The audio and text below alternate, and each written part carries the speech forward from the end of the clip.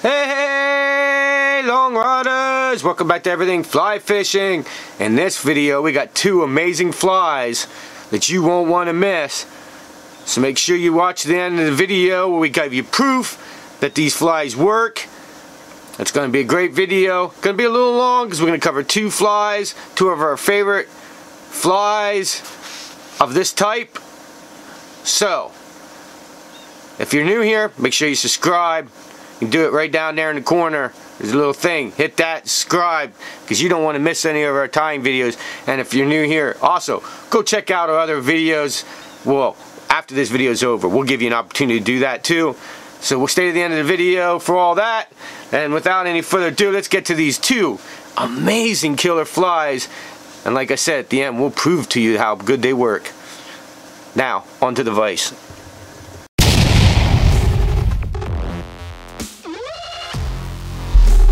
EFF fly fishing. Let the action begin.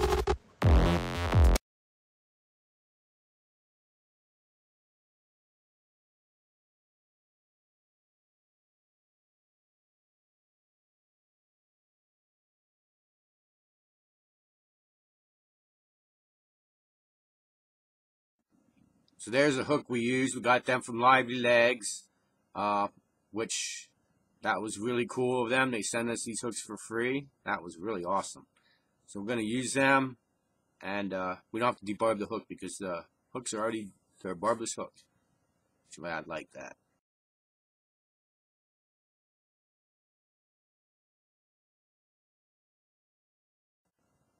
Now we're going to put the vise, the hook in the vise backwards and put our bead on.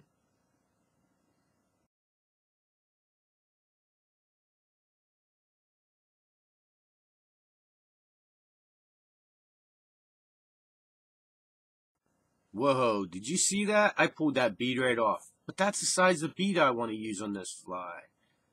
It's a 3X, so it would be more like the size of a 10 hook. But I don't want that thick hook. So, I'm going to show you how to solve this problem. Okay, the first step into getting this bead to stay on is you got to apply some thread right behind the eyelet. And make a bigger ball behind the eyelet. And what the eyelet is, that will keep the bead from slipping off. So let's do that.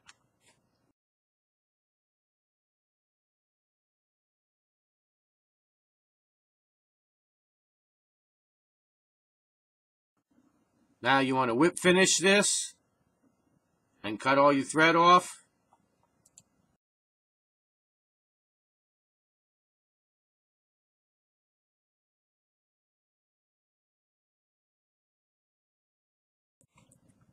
Now you want to apply some super glue to that ball that you put behind the eyelet. And this will make sure that bead ain't going anywhere. That ain't coming off. It ain't going anywhere. Slide the bead forward onto that ball. And that's how you apply an oversized bead. People are like, why don't you just use the bead? Because I don't want to. Screw that.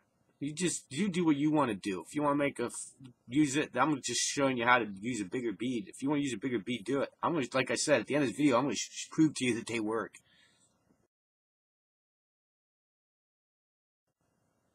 Now we're going to take that hook and stick down in that eyelet and let it sit there for a while till that super glue dries. Make sure we didn't get any super glue down in the eyelet so you can't tie this fly on.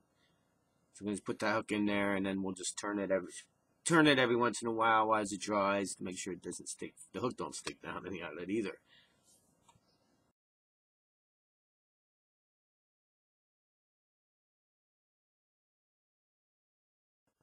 Alright, let's get into the main part of the fly now, man. That's what you guys been waiting for.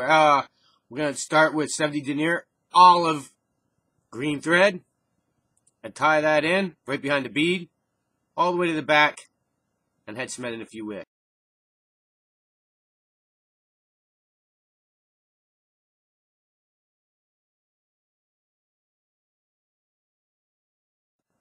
Oh, now we're going to take some of this tan organza. I know. You like organza again? This guy loves organza. Well, I do. And it works. Like I said, at the end of the video, you're going to see how good it works. So we're going to take 5 strands of this organza and then fold it in half and triple it. So you have about 15 strands when you're done. But it's really fun. And you're going to tie this in about the same, about 3/4 the length of the hook.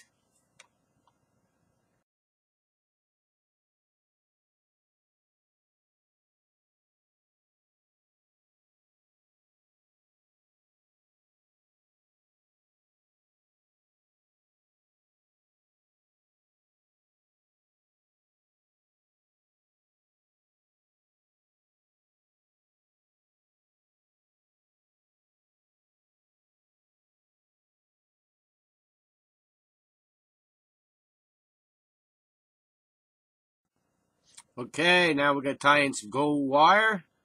Probably about medium-sized gold wire. I'm going to tie that in. Okay, so we got this olive green stuff like we used in the last dry fly pattern. If you haven't seen that, make sure you go check out our other videos. Alright, make sure you go check out our tying videos at the end of this video. I'll give you an opportunity to do that. Make sure you go check them out. We're going to do this same way. We're going to dub this fly. We're going to tie this, take one thread. There's two intertwined. Excuse me. I'm going to pull one apart, and I'll use one and tie that in.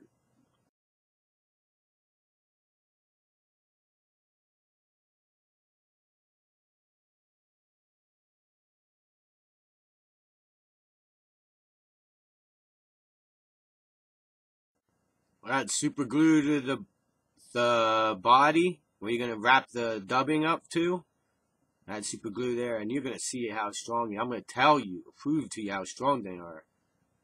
Also at the end of this video, so you better want to stay tuned to all this time part and wait to the end of the video and watch till the end.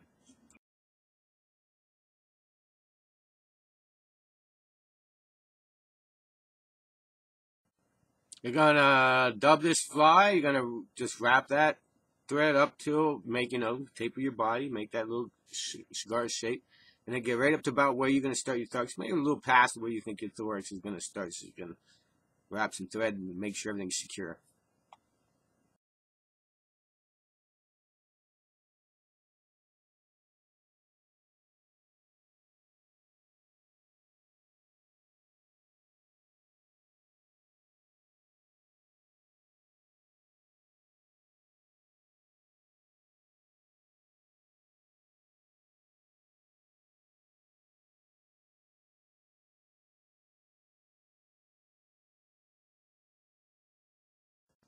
Now you're gonna rivet with that wire and go the opposite direction that you dub it on to make the fly secure, but with the super glue and the way we put that dubbing on, it wouldn't make a difference. But anyway, and you'll see how make the story at the end of this video on how.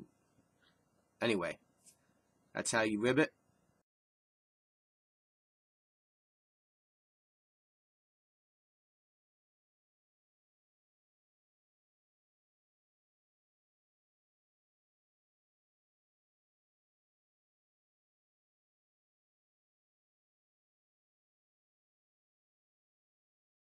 Okay, now you're going to grab yourself a piece of this nymph skin. This stuff is amazing stuff. I love how it adds detail to the fly.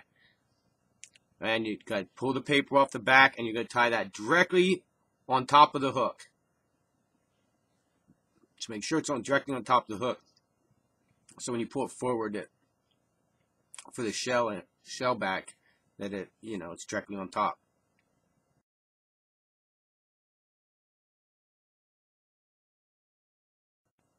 Now we're going to tie on these. They're black with purple flake, flashback legs, and small.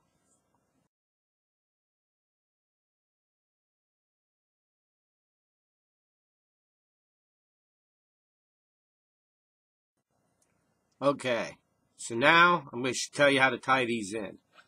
Okay, there's two legs that go forward on these lively legs. They're the ones you're going to tie in right behind the bead. And you're going to tie these so right up against the bead. They're going to go right up beside the bead.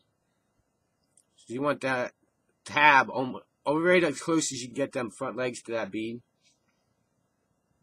And then you're going to tie just wrap a couple thread wraps there, and you're going to go behind the first set of legs and tie back, and then you're going to go just like you did behind the bead. You're going to wrap just a couple thread wraps, not go way back on the second set of legs. You can tie just right behind the second leg. Add some thread wraps.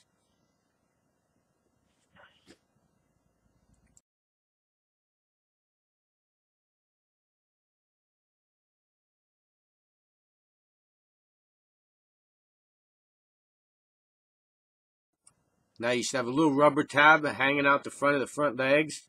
You pull on that, you want to stretch it out, and then cut it off as close as you can. Don't cut your thread. And then you're going to go back to the back set of legs. You're going to pick up, you're cutting that whole back set of legs off. You're only using front two. So you're going to pull that, stretch that out, and cut that off as close as you can to the thread.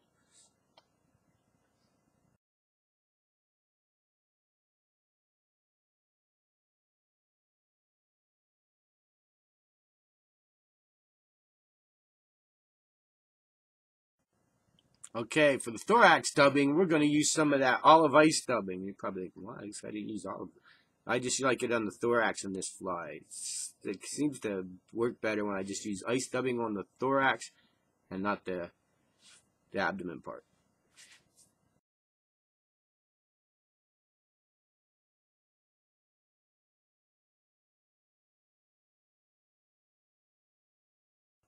Okay, you're going to apply this dubbing loose, as this will make it look like gills or whatever else that nymph will have up in that thorax area. You're going to just apply dubbing loose and go all the way up right behind the bead with your dubbing.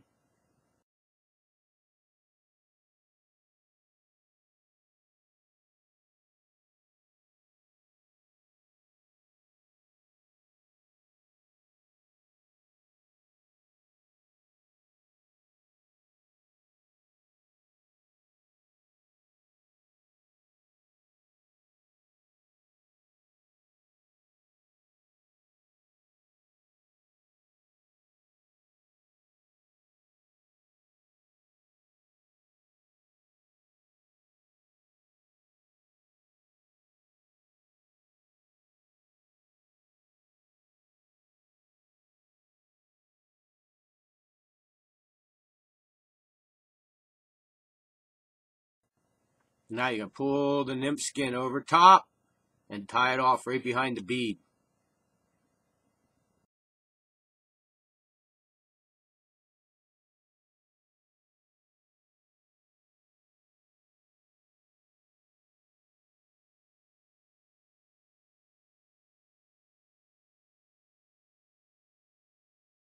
Now you're going to pull back on that nymph skin and cut it off.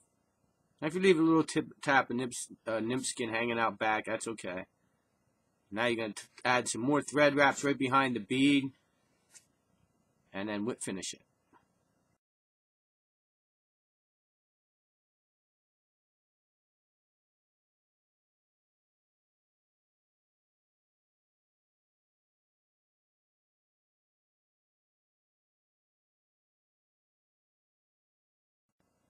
Now I like to add some hard as nails, or you could add UV treatment to the nymph skin and let it harden, and that's it. Let's take a closer look at this fly.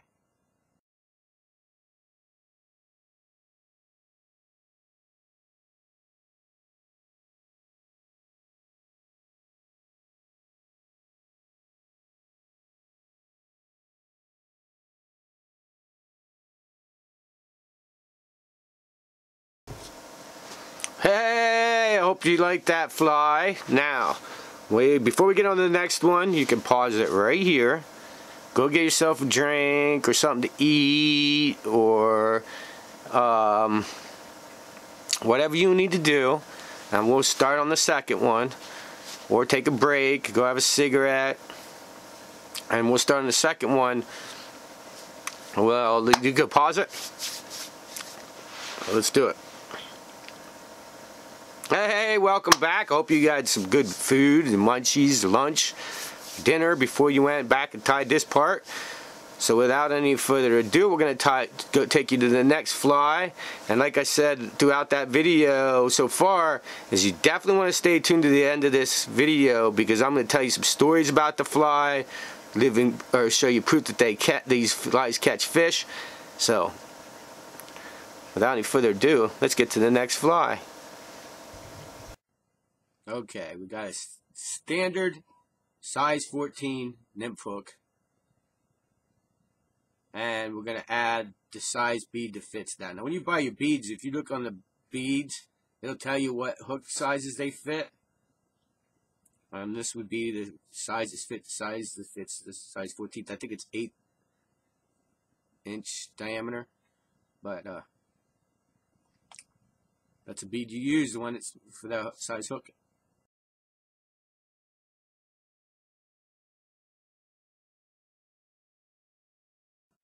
Since I apparently left the building, we are gonna tell you that it's brown, light brown, 70 denier thread.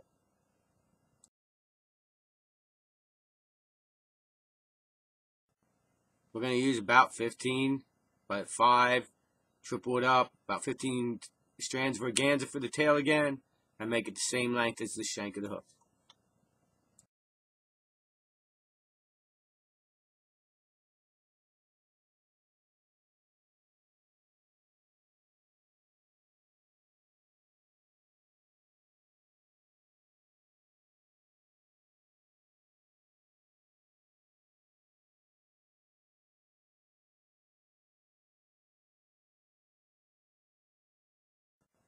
Now we're going to use sunfire yellow tying thread at 70 denier, so we're going to have to tie it in twice, use 2 strands of it.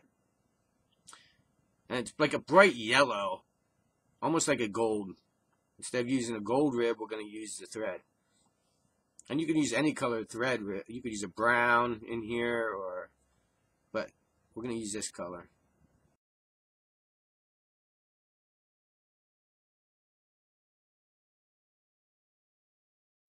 Now the dubbing we're going to use is going to be odd. You're going to be like, what? But it's a UV hexagena UV dry fly dubbing. But it has like a pinkish tint to it, and it looks really cool. It works really well in our flashback. So we're going to use that as our dubbing.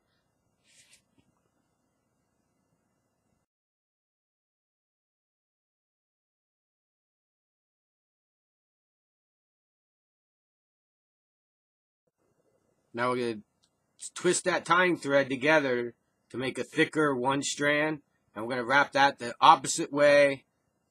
We're going to rib it the opposite way we put the dubbing on to make a more secure fly.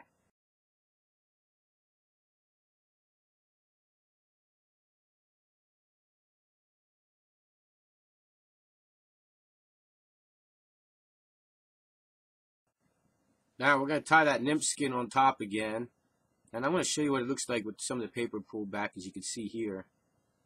Now that's about a 1/4 inch wide, and again we're going to tie that directly on top of the hook, so when we wrap it over, it's directly on top.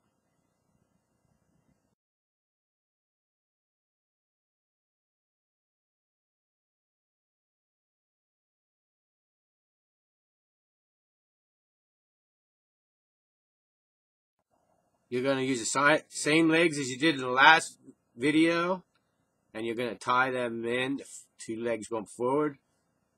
With that tab, you're going to hold that tab, and you're going to tie as close as you can to that bead. And then you're going to put thread wraps behind that one, thread wraps all the way up to the second set of legs, and then you're going to put just a couple thread wraps right behind the legs. You don't want much thread going back that other rubber part behind the second legs. And then you're going to do the same thing. You're going to pull up on the rubber and right behind the rubber tab, right behind the bead. Stretch it, cut it off. Don't cut your thread. Grab this last set of legs, because you're not going to use them. Stretch that out and cut that off as close as you can to the second set of legs.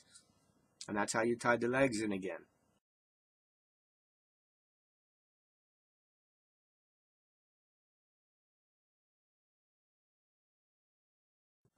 And for the dubbing, we're going back to the ice dubbing in a brown color. Right on. I love ice dubbing in the thorax of these flies, and it works. They're killer. Like I said, at the end of the video, I'm going to show you how good they work.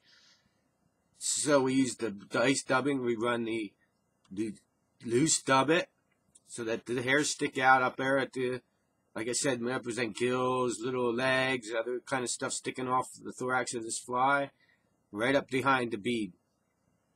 You want to dub it, loose dub it right behind the bead.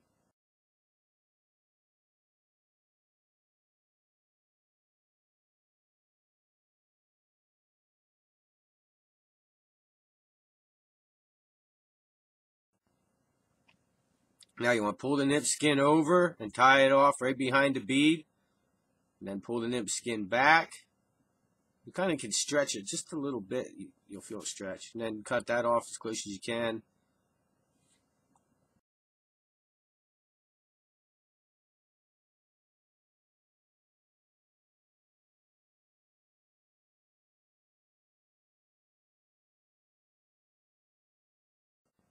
Then you want to whip finish it. And once you're done whip finish it, now let's take a closer look at this fly.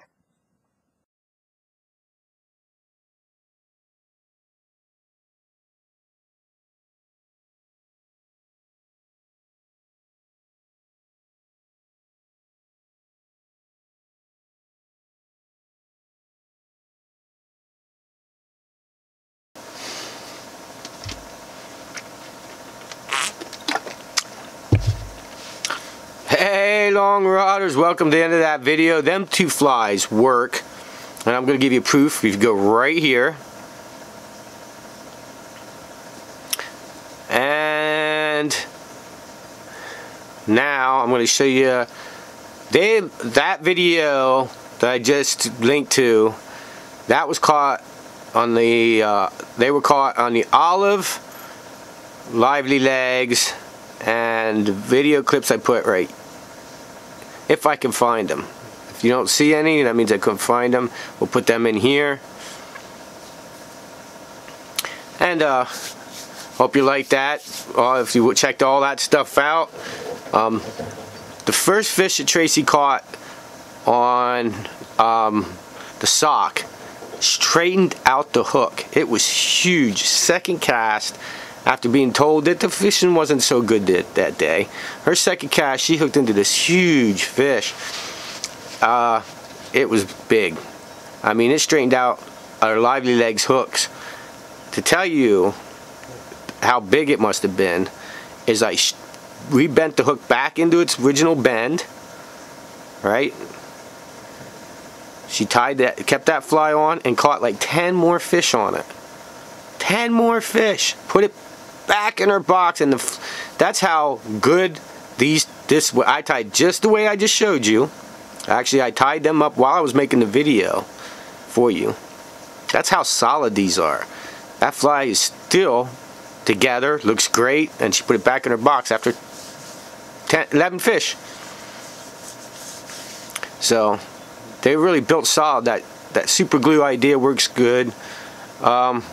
The brown trout, I only caught 2 fish on that, or the browns, and that was just because it was white deer, and Tracy was about done. She had a problem getting a tree and just was not having a good day, so she wasn't wanting to be there very long, and it was cold again and windy again, which it seems to be like Pennsylvania. Today it rained again, so it seems to be what it like here in Pennsylvania, what we're going through. But hey man, if you know, still get out.